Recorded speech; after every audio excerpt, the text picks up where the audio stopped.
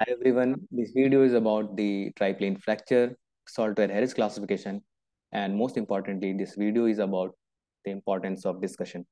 So, in my opinion, one of the most important way to enhance your understanding is to discuss with your friends and seniors.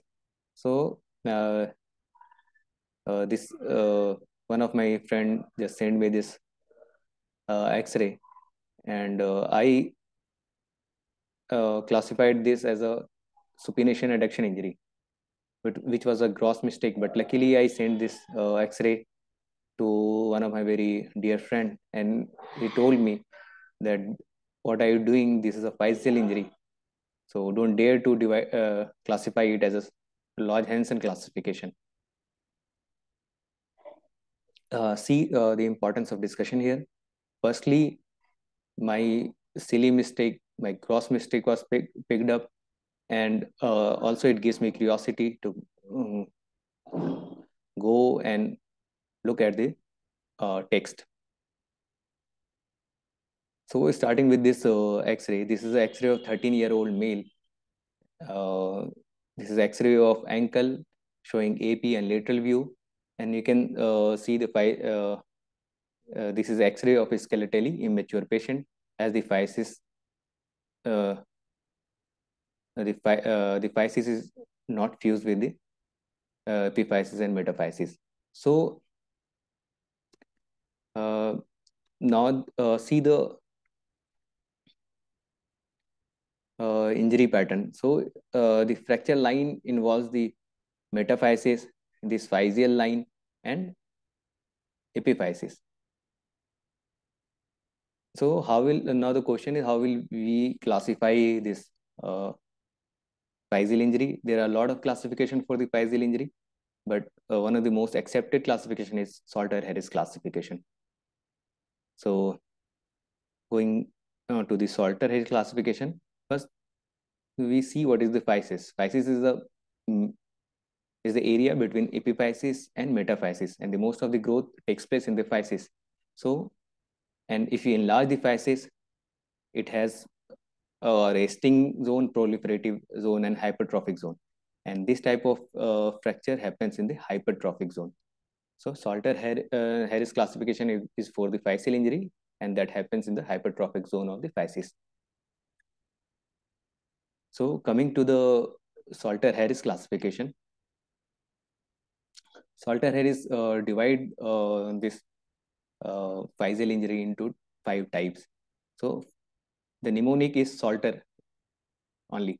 So S4 type 1 is S and S4 slippage of the epiphysis.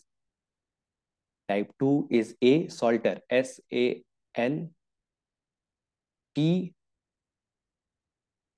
and R. So 2 is A for above. It means the physeal injury involving the metaphysis, the fragment of the metaphysis. And this fragment of metaphysis is known as the Thurston-Holland fragment. And third is the L for lower, the physeal injury along with the physeal injury, there is involvement of the epiphysis also. And type 4 is T, that is through it. The physeal injury involves the epiphysis and metaphysis both. And type 5 is rammed. There's a the physis is crushed in this type of Salter-Harris classification. So coming back to the type 4 Salter-Harris classification, the physeal injury here involves the epiphysis and metaphysis also. So, and triplane fracture is a type of this type 4 Salter-Harris classification, in which the fracture line goes through 3 different planes vertically across the epiphysis, as we can see here, vertically across the epiphysis, vertically across the epiphysis, horizontal in physis, and oblique across the metaphysis. So, if in Salter-Harris type 4 injury, the fracture line goes through 3 planes First, vertically cross the epiphysis. Here you can say C, and horizontal in the physis, and obliquely across the metaphysis. It is known as the triplane fracture.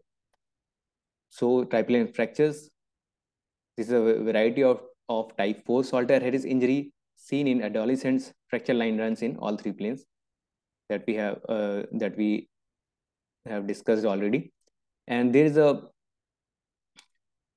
further extension of the Salter Harris classification also. After 5, it is further extended into 6, 7, 8, and 9.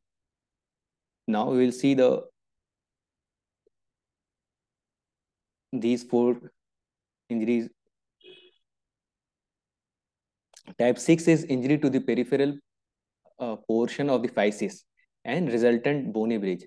So what this bony bridge will do, it will result into an angular deformity. So this will come in a type 6. Type 7 is injury to the epiphyseal plate. Type 8 is isolated injury to metaphysis that may hamper endochondral ossification. And type 9 is injury to the periosteum that may interfere with the membranous growth. So